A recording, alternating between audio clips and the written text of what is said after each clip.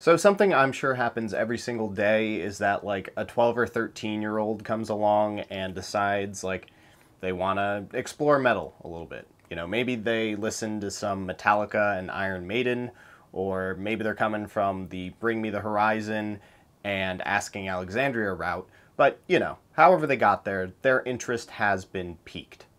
And so they come along to Google or YouTube and they throw something like Best Metal Bands 2020 or Best Metal 2021 into the search bar. And when you throw that in the search bar, you get a lot of albums like these. And the problem with these albums is that if you come into them having only listened to the aforementioned bands, you're not going to get it. You're not going to enjoy it, and you're going to have such a bad time that you'll probably walk away thinking there's no way you'll ever enjoy it. The truth is that extreme metal has a huge learning curve, and even if you want to get into it, it still takes like a few hundred hours worth of listening just to form the neural pathways required to extract the important information from the mix. It's really easy as a budding metalhead to wander into this Ad Nauseam album because Anthony Fantano recommended it or something, and just get your face absolutely melted. And then if every metal album you come across is an experience like this, then you just start to think like, well, hey, you know, I guess metal's just not for me. But crucially, in those search results, this album is going to appear.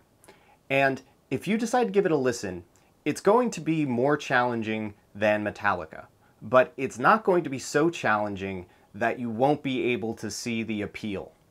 You're going to hear the track Amazonia, and the main riff is Joe Duplantier flicking one of those doorstop thingies. And then you're going to hear the track Into the Storm, and notice that they used one of those obnoxious like ding ding ding train crossing signs in the intro. But those kind of silly things are exactly what grabs a novice listener's attention and holds it for long enough that they get convinced that this album is at least something they can enjoy. And now that person is a Gojira fan, and they go look into those songs that they really enjoyed. And they learn that Amazonia, the doingy thing is actually Joe Duplantier bending the guitar string above the nut, and it's an homage to Roots-era Sepultura. And they learn that the awesome syncopated riff in Into the Storm is actually what Meshuggah is well known for. And now you've not only gotten them past that realm of Metallica and bands like that, but you've also given them a path forward into that next level of metal. You know, like a person who's only familiar with Metallica might not really be able to hop into Meshuggah or Sepultura and enjoy it, but a person who's familiar with Gojira probably can. And that's how people really get into metal. Like, no one just hops into Alphaville and tanks it until they enjoy it. You go from band to band to band, and each step of the way, you learn how to enjoy and appreciate a new type of music, and also the context in which it should be enjoyed. And then over time, you build those neural pathways. So I think I'll be brief here. Why is Fortitude good?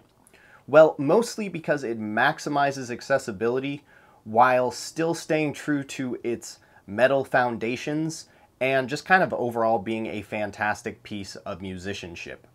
Fortitude is an album which will be enjoyed by both novice metal listeners and hardened metalheads alike. And so it's one of those rare opportunities that allows dudes like me to bring some of the uninitiated a little bit deeper into the metal scene. So I want to give that a try. I made a playlist which I feel represents some of the inspirations and peers of Gojira. So if you're relatively new to the metal scene and you don't really know where to go next, I'd recommend that you check it out and see if any of the songs pique your interest. They're all from very well-regarded artists in the metal scene, and they extend quite a bit beyond what you'd be able to find just from the Gojira's related artists. I also took some care in ordering them to show how their sounds are related, and also the songs become a bit more extreme and less accessible towards the end of the playlist.